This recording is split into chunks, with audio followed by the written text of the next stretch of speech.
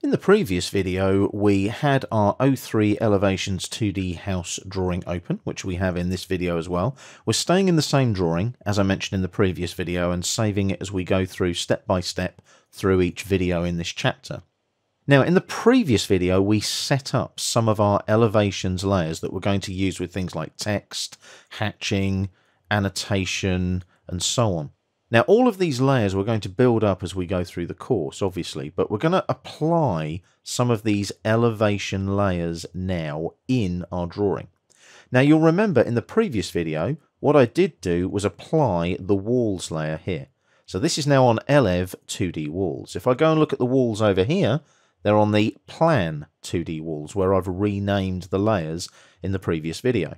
Now, if you want to, we're not going to work on the plan at the moment, so you might want to just pan and zoom in on your elevation. Now, you'll notice here, if I hover over the slab lines, they're still on plan 2D slab, and we need to apply that new layer. Now, one of the things we should always do is work with a good current layer as well. So I'm going to go into my layer pull down up here, and I'm going to select elevation 2D slab to make sure that's the current layer. So if I need to add anything to that slab, I know that I'm drawing it on the correct layer. Now, these little workflows and processes save a huge amount of time later. Always make sure you just have a quick glance up at your Layers panel in the Home tab and make sure that you're in the right layer. You're using the right layer to draw with.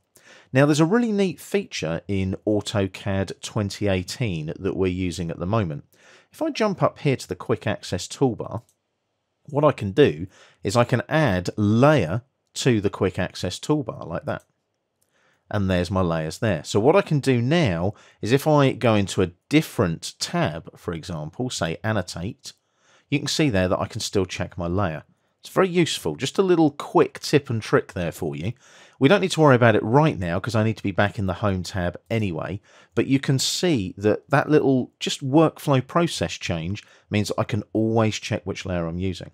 So now we just need to make sure that these elements are applying the appropriate layer, which they're not right now. But what I can do is I can isolate things as well. I can hide things, isolate things, so that I don't actually affect any other layers in the drawing. Now, there aren't many elements in the drawing. This is a little workflow process thing that I want to show you.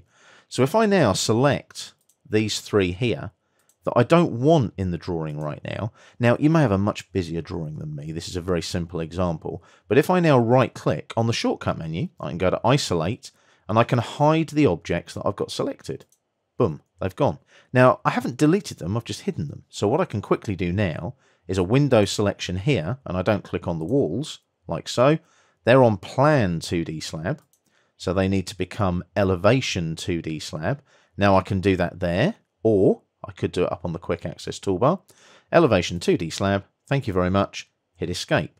Now, how do I bring those walls back? Very simple, I right click, isolate and end the object isolation, and there's my walls back, and my walls are now on the Elev 2D walls, and my slab should be on the Elev 2D slab. I'll just hover over that correctly, and there we go, Elev 2D slab. Sometimes be aware of that. If you move that crosshair ever so slightly, that little tooltip disappears like that. So just get it dead on the line, make sure it highlights, and you can see it nice and neatly there, Elev 2D slab. So now we've applied our elevation layers to the elements that we want to use in this particular elevation view in our AutoCAD drawing.